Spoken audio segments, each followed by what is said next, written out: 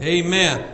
The cross gives you the escape from what I'm going to preach about this morning.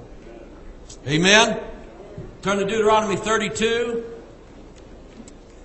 And while you're turning there, turn there in your Bible with one hand and the other hand, raise that hand if, when you were growing up, your mom and dad whipped you with a belt, their hand, a rod, a switch, any such item,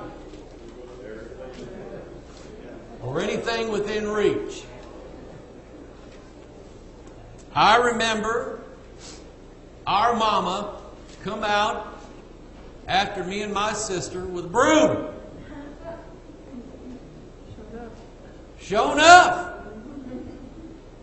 she was sweeping us with the besom of destruction. That's in your Bible, by the way.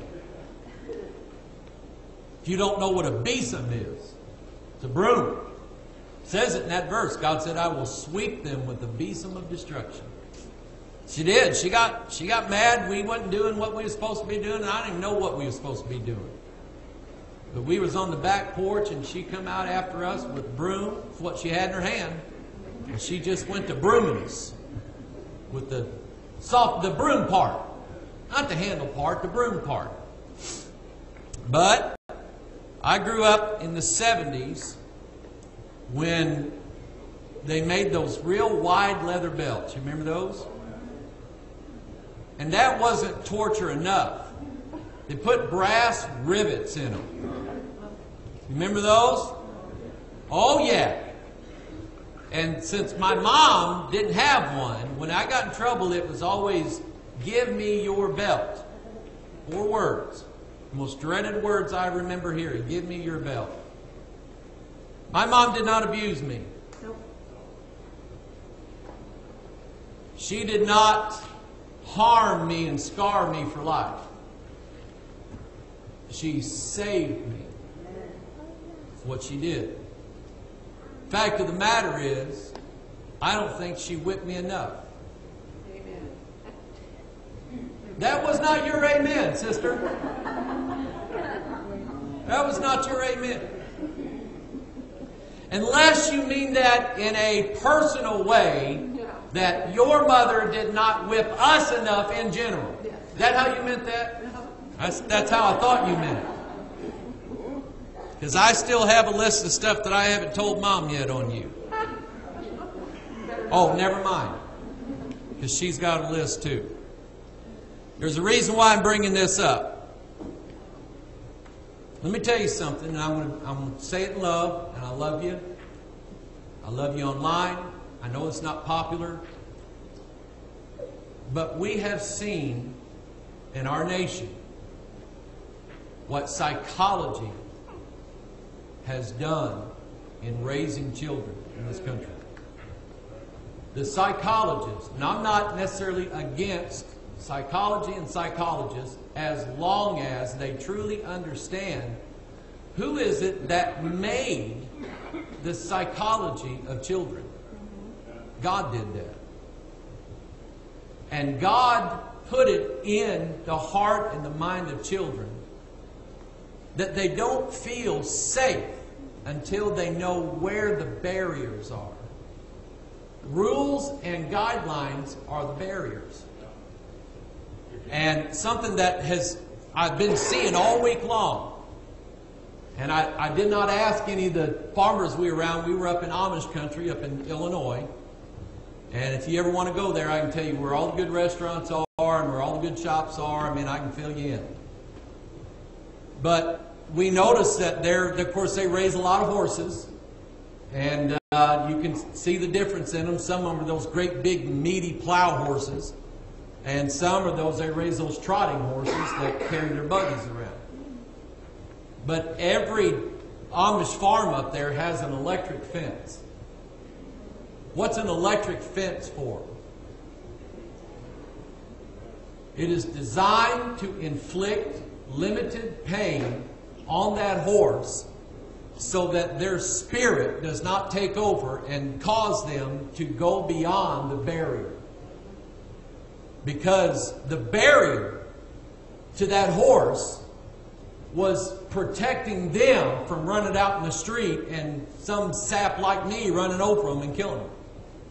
It's for their own protection. They don't understand that. But that's what it is. And those horses knew well enough to know, you hit that fence one time, you don't need too many more times before you just don't go near that fence ever again. Horses know that. There's ways to train dogs where they put a collar on them that gives them a little jolt. It does not kill them. It is not cruel to them. It is meant to teach that dog that there are barriers. And once you teach them that, you turn the power off to that necklace that they have on because you don't need it anymore. You can hang dead meat on the other side of that barrier and they won't come near it. Because they know, they've been trained. The Bible teaches us to train our children. Not abuse them. To train them. You inflict a limited amount of pain in the right area. And in doing so, you teach them to stay away from certain things in life. There are barriers that every human being needs to understand and know. Am I right? Barriers. Using a switch, belt, a rod is biblical. Use it in the right way, in the right fashion, at the right time, and you train that child. You teach them there is painful consequences for wrong actions. But of course we live in a world now where nothing's wrong anymore. Everything's okay. Do whatever you want. That's Satanism, by the way. Aleister Crowley, one of the most wicked Satanists ever lived in our time. His motto was, "Do what thou wilt shall be the whole of the law." That is in direct contradiction to God's law that said, "Thou shalt not." Somebody say amen. The world wants you to think, and they want your children to think, that whatever they feel like doing, whatever they want to do is okay for them to do. And there's no consequences for that. God says, yes, there is. The consequences for that is hell. And I want you to ponder that this morning. Deuteronomy chapter 32, and let's pick it up in verse 22.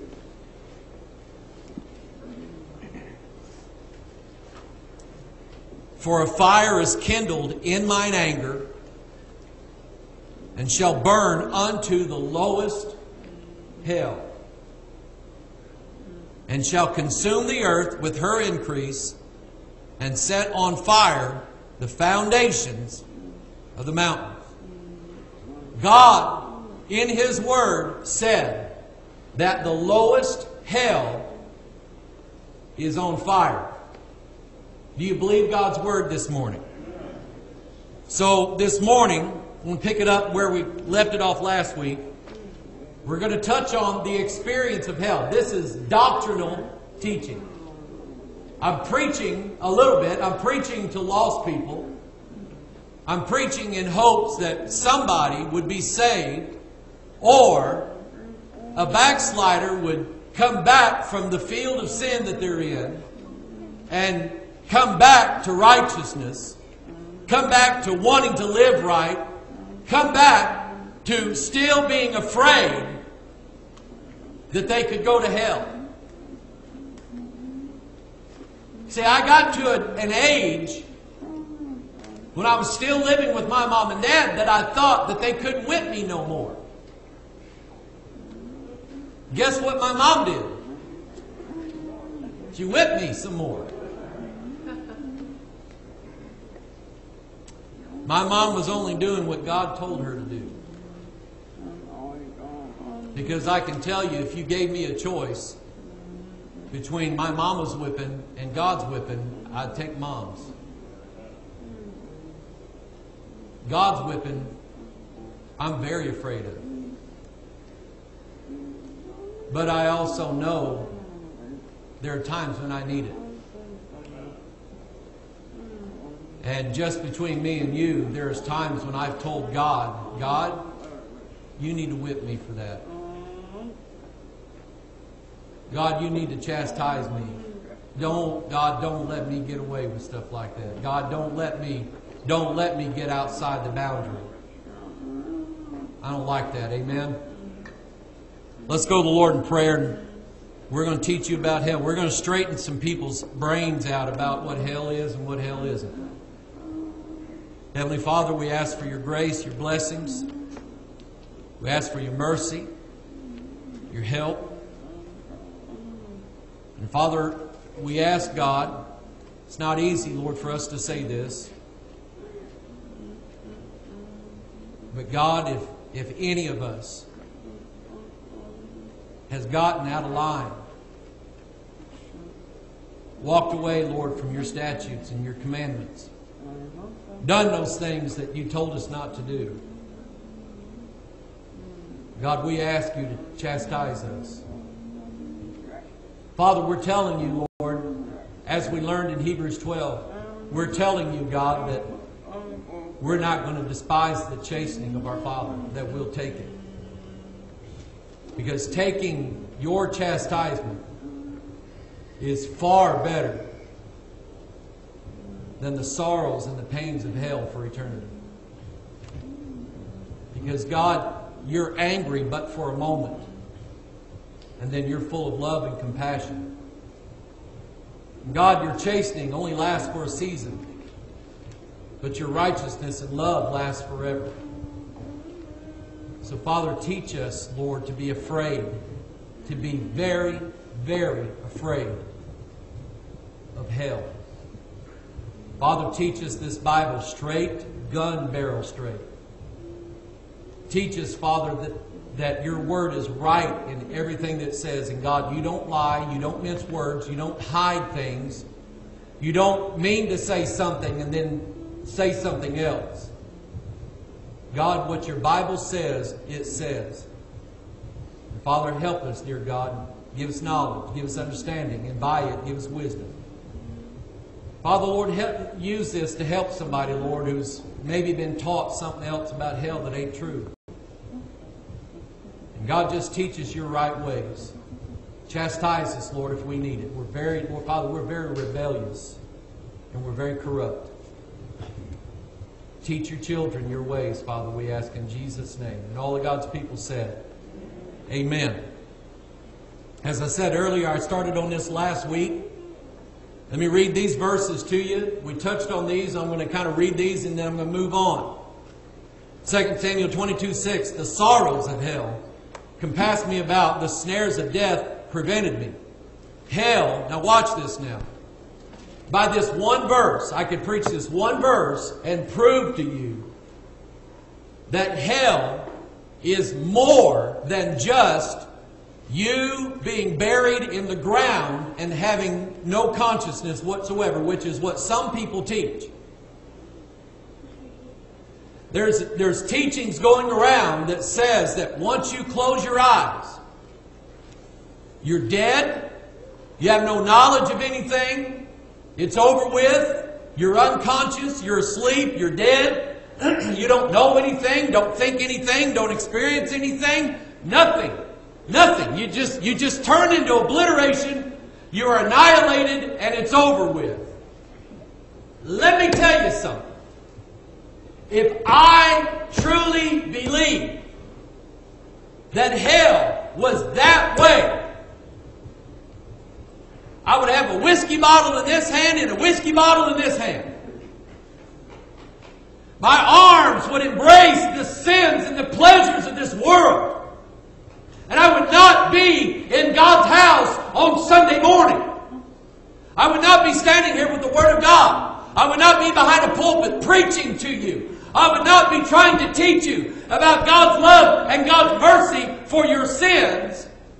I would be out there experiencing what everybody else is experiencing out there, because then at the end of my life, I just die and I don't know anything and I don't experience anything.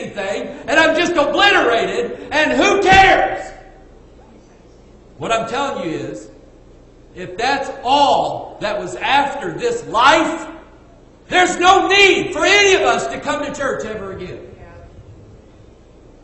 How can you preach the love and the mercy of God and the gospel of Jesus Christ, the substitutionary atonement for your sins, when there is no punishment for your sins? That's like trying to teach children that some things that they do are wrong without punishing them for doing what they were told not to do. There has to be punishment. It's just like the police catching the murderers and saying to them, "Murder's bad. You're free to go." There has to be punishment. Amen? And the liberal lawyers of this nation have succeeded in making American jails the most comfortable places that a criminal can live in. And I think that criminals ought to be punished for things they did wrong. Can I hear you say it? It's the only way to save them. Because we have in the American prison system what's called, I'm going to say this, recidivism? Yeah, what he said. You know what that means? They commit the crime, do a little time, go back out, commit another crime, come back in, do some time, go back out, commit some crimes, come back in. They just keep doing it. You know why? It's not punishing them. It doesn't hurt them to do the time. They haven't learned anything. They haven't been corrected. Because there's no punishment to it. The sorrows, this verse alone would tell you that when you die, you experience your death. Sorrow is an emotion. It is part of our heart. It's part of our soul. The sorrows of hell compass me about. What that means is that when you are in hell, you are finally sorry for what you did. That's what my mom knew when I was saying to her, "Mom, I am sorry that I did this." She didn't believe me. She knew not to accept that from me. She knew to go ahead and continue with the whipping, the punishment, the torture chamber. She knew to continue on with it because I could say I'm sorry. We had a family that they went to another church and they brought their children to our school. Their church told them that if your child confesses their wrong to you and says they're sorry, you should not give them punishment after that. Because after all, we as Christians, we say we're sorry to God all the time. And we're forgiven, so they should be forgiven. That doesn't work. Because what do kids figure out pretty quickly? John, what do they figure out? How to get Matthew, what was you going to say? They're going to cry big crocodile tears and say, "I'm sorry. Oh, Mother, please forgive me in Jesus' name." And they're going to go right back out and do it again. Psalm 116:3, "The sorrows of death compassed me, the pains of hell gat hold upon me." Pains of hell. Pain. Torture. Matthew 5:28, "But I say unto you that whosoever looketh on a woman to lust after her hath committed adultery with her in his heart. And if the right eye offend thee, pluck it out and cast it from thee, for it is profitable for thee that one of thy members should perish, and not that thy whole body should be cast into hell. And if thy right hand offend thee, cut it off and cast it from thee, for it is profitable for thee that one of thy members should perish, and not that thy whole body should be cast into hell." Whole body. All of eternity. In pain. Mark 9:46, "Where their worm dieth not, the fire is not quenched." It says it again in Mark 9:44, Mark 9:48. By the way, verse 46, 44. Let's see here. And I think part of 45, those verses are missing out of the NIV and the New American Standard and the Holman Standard, the Message Bible and all those. They've taken them out, Jody. Took them out of the Bible. Where their worm dieth not, the fire is not quenched. The worm that's speaking of here is your soul. Now, I have a teaching on that. It's been years since I've done it, but I may bring it back up just to get you to understand, give you the understanding that the worm being spoken of here is your soul. And if you think that after your body quits breathing, that is the end of your conscious being, you're wrong. You're wrong. You are a living dead person. The experience of hell. In fact, turn to Matthew 13. Matthew 13. Look at some of these other verses. Revelation 20, you might want to turn there. Luke 16, you might want to open your Bible up there. I asked, there's a man that follows our ministry. Been about 7 years now he's been following us. He came out of the Seventh-day Adventist cult. I'm not nice about it. Number one, they teach a false gospel. They teach that by going to church on the Sabbath, that is the true sign that you're born again. It is a works-based salvation. Number two, I am in full opposition to them because their doctrine does not come from the Bible. It comes from the dreams and visions of Ellen White, who received them from a familiar spirit. Number three, their doctrine on hell is wrong and unbiblical. So I asked him, I said, what is the Seventh-day Adventist idea and concept of hell? And he gave me some ideas, some things to look at, and I looked them up, and I'm going to show you something this morning.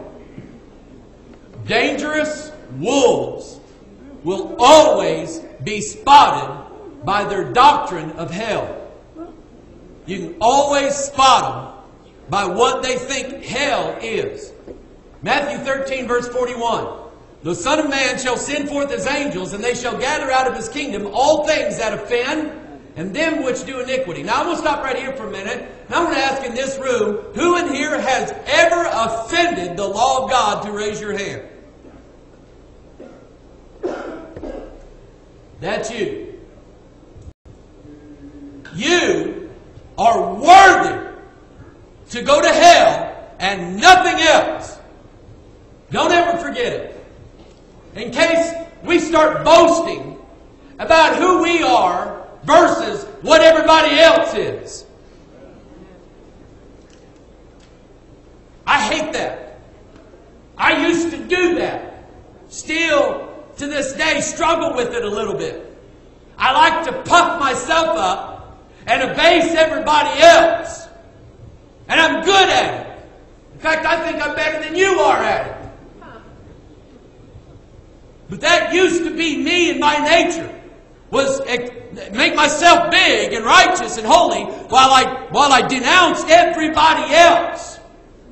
Forgetting and realizing that I was also worthy of hell fire for all of eternity, just like everybody else was. So in that one thing right there, I'm not any different than anybody else in this world. I offended the law of God. I have done iniquity multiple times. The Son of Man shall send forth his angels, and they shall gather out of his kingdom all things that offend, and them which do iniquity, and shall cast them into a furnace of fire. There shall be wailing and gnashing of teeth. They ever ask you, have you ever been to a doctor's office, surgeon's office, somebody's office, and they ever said, on a scale of 1 to 10, where's your pain? Who in here has ever had what they believe to be a number 10 pain time? On God's scale, your number 10 pain was 0.00000000000001% of God's version of it. The human body has a system by which it can tolerate extreme pain for so long and then it shuts down. It's called shock. You just kind of flip out. You don't know what's going on. In hell, there's no shock. You're going to have to deal with it. Wailing and gnashing of teeth that never ends. Luke 16:24, he cried and said, Father Abraham, have mercy on me and send Lazarus, that I may dip the tip of his finger in water and cool my tongue, for I am tormented in this flame. Hell is torment. If you get our Bible search software, there's a Webster's dictionary built into it. You can type in the word torment, or you can click the word torment in this verse and find out the Bible definition of the word torment. The Webster's Dictionary, 1828, uses King James Bible verses in describing what the words mean. I like it. Amen? You find out what torment. Torment means the absolute utmost of all pain that anybody can ever feel. That's what you're going to experience. Revelation 20 verse 10, and the devil that deceived them was cast into the lake of fire and brimstone, where the beast and the false prophet are, and shall be tormented day and night forever and ever. How long? Day and night, forever and ever. From these three verses, do you see any place that indicates to you that hell is the grave and it's annihilation, and once you go there, you just cease to function, you cease to know anything, and it's over and done with? No. It goes forever. Just like heaven goes forever, hell goes forever. And there's no end to it. Jehovah's Witness. Watchtower Bible and Tract Society are dangerous wolves. And I want you to think about this for a minute. Let's say that, John, let's say you're the devil. I'm sure some people may have thought that about you a time or two.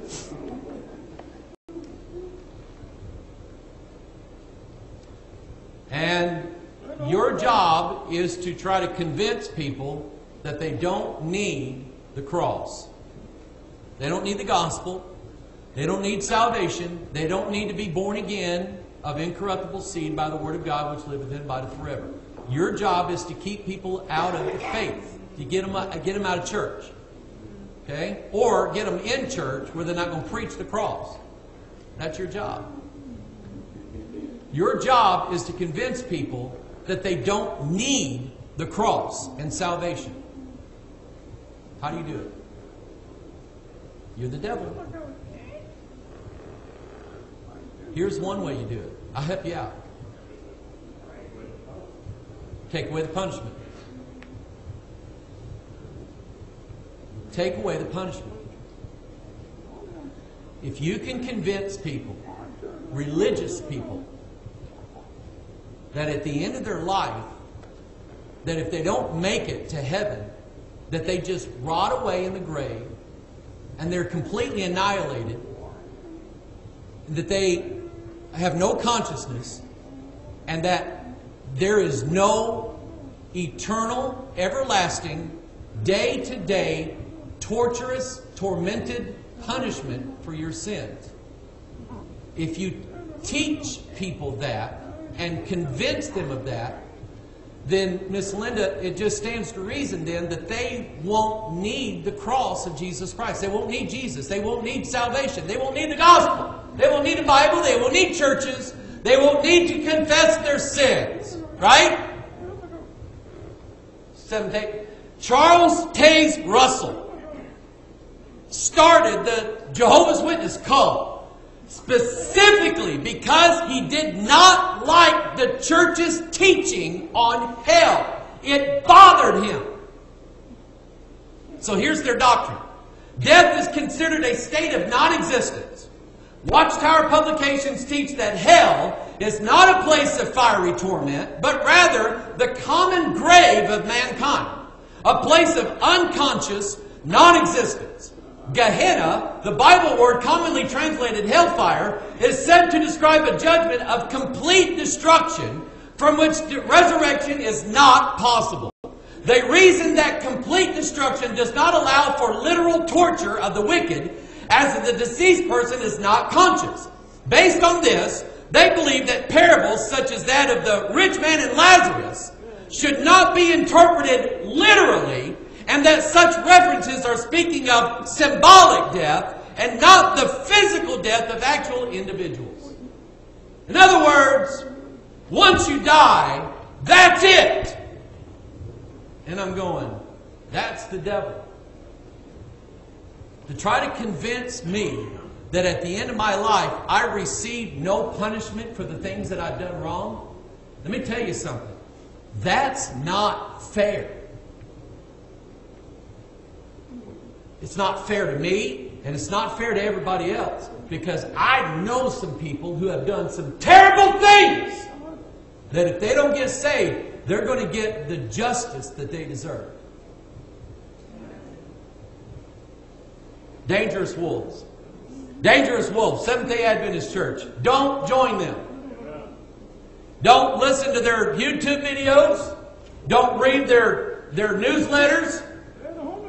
Don't read their books. Don't invite them over. Don't go to their prophecy studies. They're big on prophecy.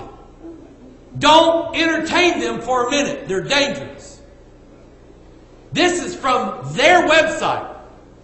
It's called the unconscious nothingness of death. Separates us from the God of life, yet Jesus' defeat of death means the saved can look forward to resurrection and living forever. The wages of sin is death, but God, who alone is immortal, will grant eternal life to His redeemed. Until that day, death is an unconscious state for all people. When Christ, who is our life, appears, the resurrected righteous and the living righteous will be glorified and caught up to meet their Lord. The second resurrection, the resurrection of the unrighteous, will take place 1,000 years later. And my thing is, when they give all these little Bible verse listings without listing the verse, something's up. That means the verse doesn't say what they just said, but they don't think that you'll read it. And then they have an article that says dead men can't save you. Listen to this. Once you're dead, you can't interact with anyone who's still alive. Now somebody tell me why that's wrong. Once you're dead, you cannot interact with anybody that's alive. Somebody tell me why that's wrong. Yes, Caleb.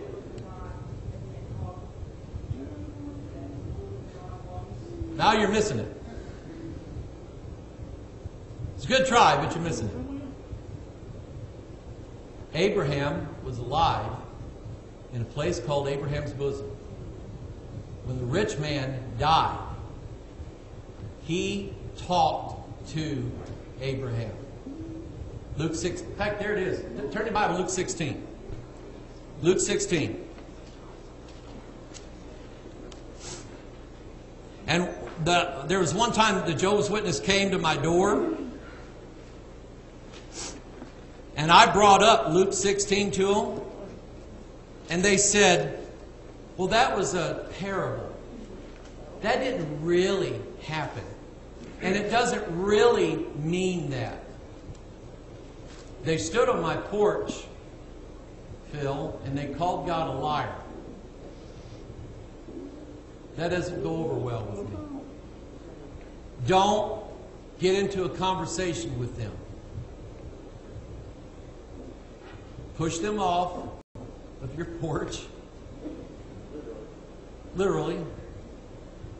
Do not bid them Godspeed. Separate yourselves from them and give them place by subjection, no, not for a moment. That's what Paul said he does with them. Don't invite them over for dinner. Don't have any conversation with them, because for the most part they are men of corrupt minds. Now, every now and then you get a Brady Crumb out of the gang. Amen? But my overall time with them is that they're not going to listen to you. They've been so indoctrinated with their nonsense, they're not going to listen to you. And they literally will point to Luke 16 and say, God did not really mean that. it means something else other than what it says. I'm one of these where if you read it in the Bible, it means exactly what God said it means. Somebody say amen. Luke 16, verse 23. And in hell he lift up his eyes, being in torment. That does not sound like an unconscious... That does not sound like the dead guy in the casket. We pretend that these people in the casket can hear us, but really we know they can't, right? That's just their body. Their soul is in one place or the other. And in this case, he was in hell. Lifted up his eyes, being in torment, and seeth Abraham afar off, and Lazarus in his bosom. And he cried and said, Father Abraham, have mercy on me. Now, look up at me. The wrong place to ask for mercy is in hell. The right place to ask for mercy is right here, right now, while God offers it to you. Father Abraham, have mercy upon me and send Lazarus, that he may dip the tip of his finger in water and cool my tongue, for I am tormented in this flame. But Abraham said, Son, remember that thou in thy lifetime receivest thy good things, and likewise Lazarus evil things. But now he is comforted, and thou art tormented. Lazarus did not read your best life now. The rich man did.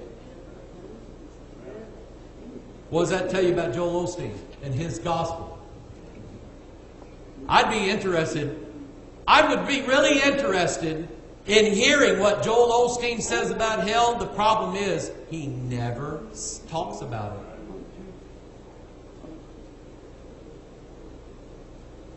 it. In understanding this and looking into it, I found out what I call dangerous ideologies. Number one, annihilationism. Annihilationism is the Seventh-day Adventist doctrine, Jehovah's Witness doctrine, and it's creeping into churches. It basically says that once you die and you're lost, there is no conscious knowing of anything. You are completely and totally annihilated and simply cease to exist. Again, I'm just telling you my own wicked nature, in that if I really believed that, I would not be here today. I'd be out with some people you know. Or with you. But I would not be in church today. The reason why I still try to live what I'm supposed to live is because I don't believe that you cease to exist the moment you die. The whole message that Bethel Church should try to send out to this world is, there is something awaiting you after you die. You are going to have to choose which side you want to live in.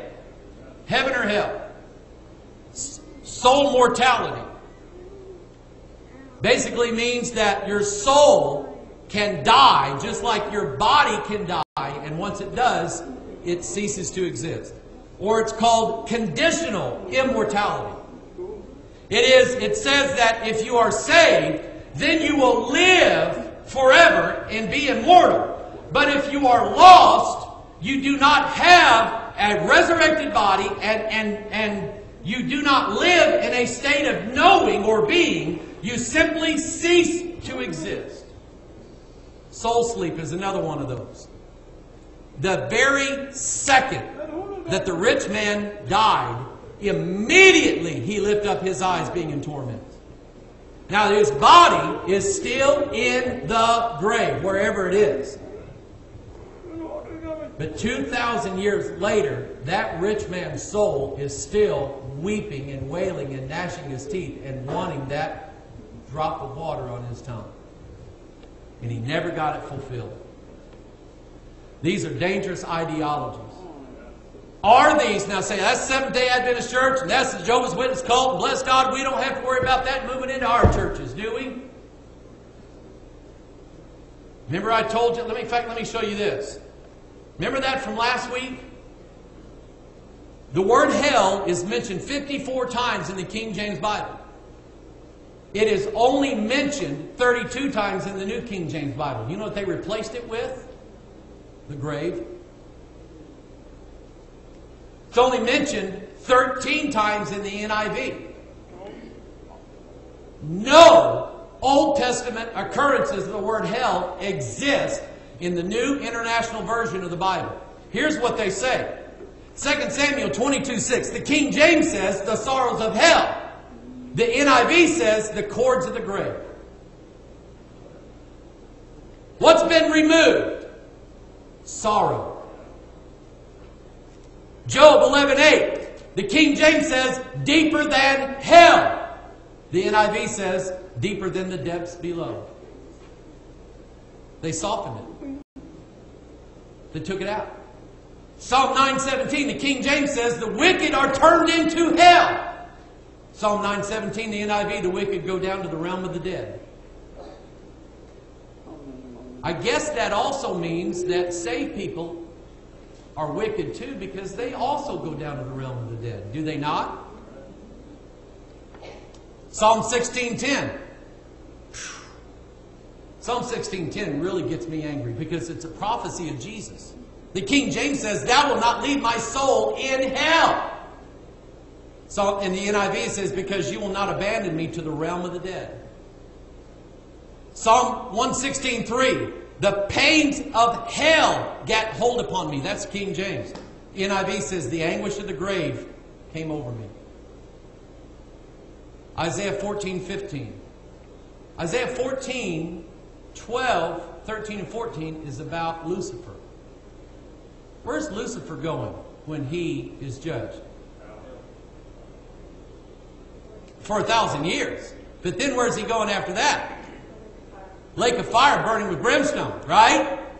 Not according to the NIV. Isaiah 14:15, the King James says, "Yet thou shalt be brought down to hell." But the NIV says, "But you are brought down to the realm of the dead." It's not the same, people. I try to go and visit my dad at the cemetery, knowing that his body is there in that ground, but his soul is not. I go and visit the place where we laid our granddaughter, knowing that her body is in that ground, but her soul, thank God, is not. Woo! Amen! I'm telling you, I'm going to finish it with this. Hell is everlasting, never ending. Proverbs 15:11. I got hell on the brain this morning. There's one for the blooper reel. Hell and destruction are before the Lord, how much more than the hearts of the children of men. Deuteronomy 32:24, "They shall be burnt with hunger and devoured with burning heat and with bitter destruction." Psalm 91:5, "Thou shalt not be afraid for the terror by night, nor for the arrow that flieth by day, nor for the pestilence that walketh in darkness, nor for the destruction that wasteth at noonday." Proverbs 27:20, "Hell and destruction are never full." Matthew 25:46, "These shall go away into everlasting punishment." This is why it's right to take your children, here we go, and your grandchildren, and whoop the daylights out of them. Amen, Meemaws? Amen. I heard that. Isaiah 33.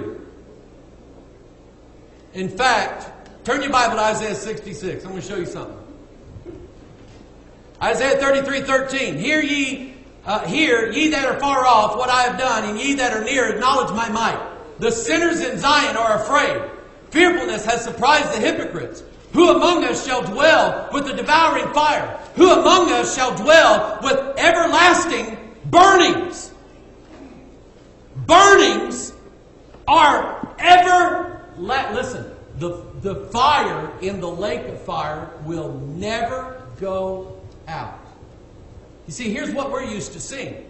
This week we were camping, and so we built a campfire. And I'd build it, boy, I like them big.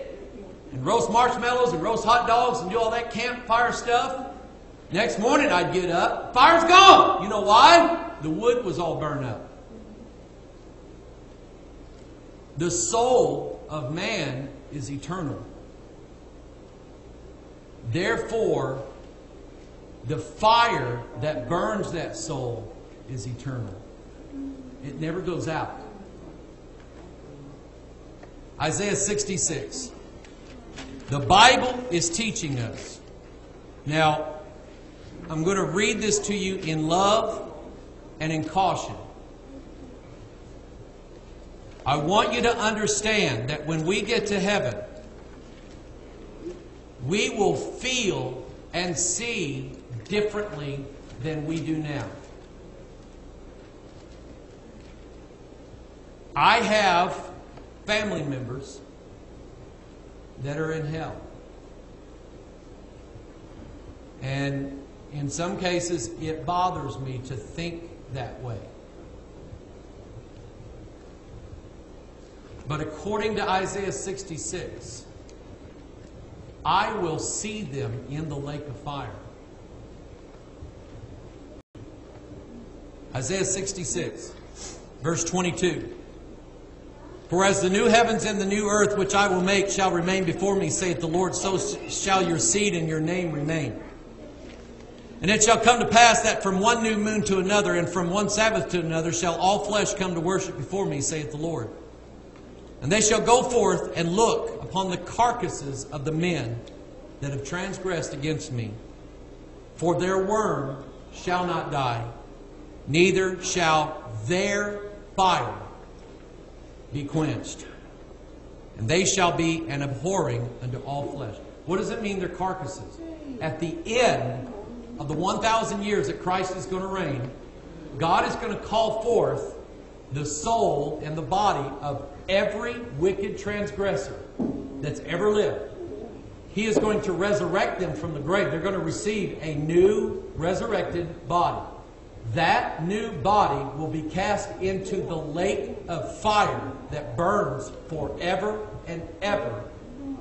And according to this, you and I are going to see them there. Now remember, we're not going to feel and see the way that we do now. When we see people there in that lake of fire, it will be, as far as what I can think of, it will be an everlasting reminder of why we got saved to begin with.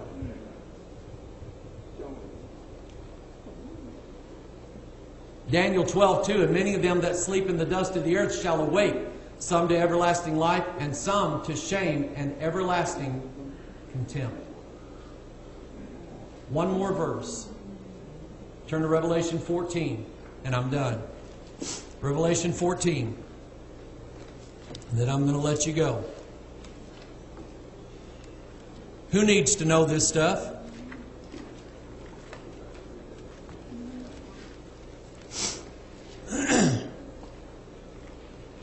Next week, unless God changes it, I'm going to preach on who goes. Who's going to hell? Revelation 14:9. The third angel followed them, saying with a loud voice, if any man worship the beast and in his image, and receive his mark in his forehead or in his hand, the same shall drink of the wine of the wrath of God, which is poured out without mixture into the cup of his indignation. And he shall be tormented. Are you looking at this? He shall be tormented with fire and brimstone in the presence of the holy angels and in the presence of the Lamb. And the smoke of their torment ascendeth up forever and ever. And they have no rest, day nor night, who worship the beast and his image, and whosoever receiveth the mark of his name. And here's what the Bible's telling you. Number one, they are tormented for all of eternity. Forever and forever. Number two, while you and I, who are saved, are sent into a land of eternal rest You know what that means? No more getting up at 5 o'clock in the morning to go to work. You know what Lisa and I did all last week? Slept in.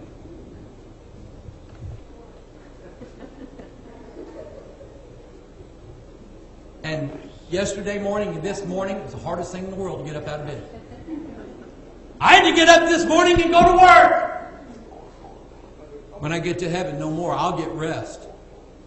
But those who are in hell, no rest. I told you, I think last week, they gave me a shot in my back a few months ago, and it hurt. It was a 10 pain.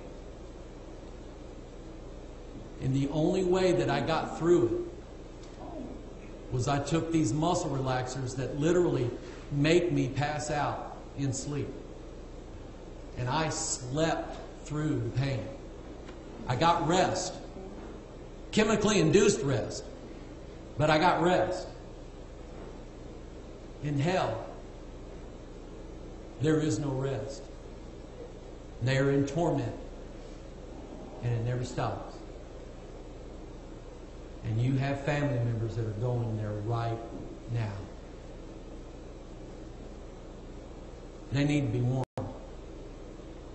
The rich man, when he found out that Abraham could not send Lazarus with water, asked that he send Lazarus back from the dead to warn his brothers of the place that he was in.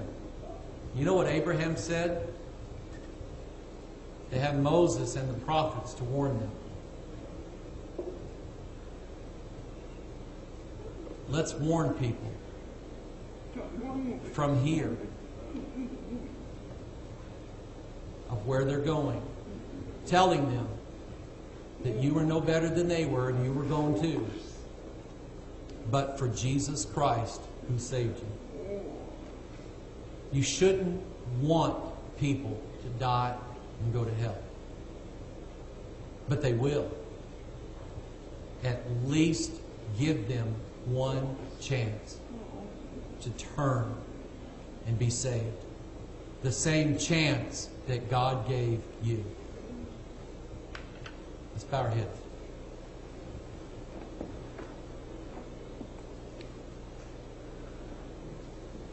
I want you to ponder what's been said. I want you to think about yourself. And I want you to think about somebody you know. Maybe your neighbor is going to hell. If you love your neighbor as yourself, you won't want them to go. Maybe you have family members. Maybe you have children, grandchildren, aunts, uncles, cousins. I have an aunt who is a Christadelphian. That's a branch of Jehovah's Witness. She does not believe in hell. I've often prayed about what to say to her or how to say it. And the words never come. But I love her. And I don't want her to go to hell. I want God to save her.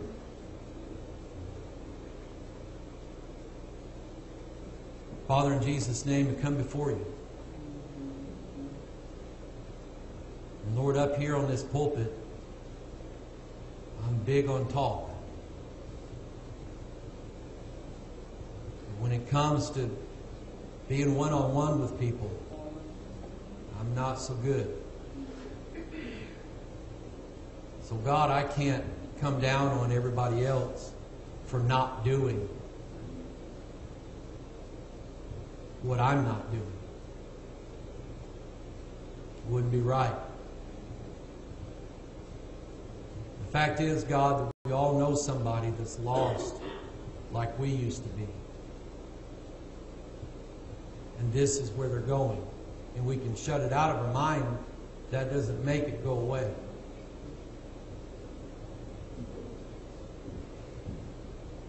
Father, one time you gave me, in my mind's eye, a picture of someone in hell. And it bothered me so bad that I ended up going to that person and telling them that. And they didn't accept it right then. But Lord, I know for a fact that today, that very person is in heaven with you right now. Lord, give us a vision. People that we know and love in the flames of the lake of fire. And cause us to weep, Lord, over family members and loved ones and friends and neighbors and co-workers who are on their way to hell. And then, Father, give us the words to say because we don't know what to say. Let your Spirit guide us and lead us, but Father, give us a burden for them and love them first. It's not us who is condemning them. They're condemned of themselves. So, Father, give us a vision of people that we love. And help us, dear God, to reach them with the truth of the gospel because of the truth of hell.